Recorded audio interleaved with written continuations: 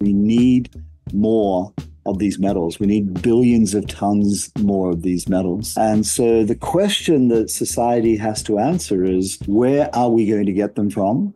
And what will be the impact of getting them, both to the environment and to the people living on the planet? This is not about we need these metals and we can't find them anywhere else. This is about whether we want to have another source of the metals as they expect the demand to continue in the future.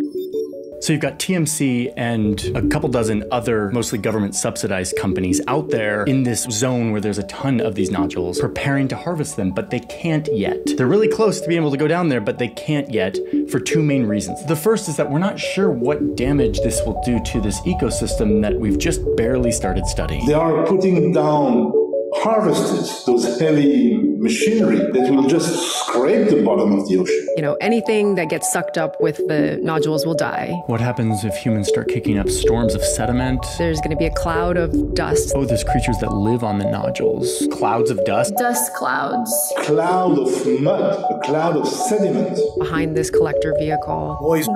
Noise pollution. A bunch of artificial sound where it's been totally silent forever. That's a vast area to expose to a new industrial activity.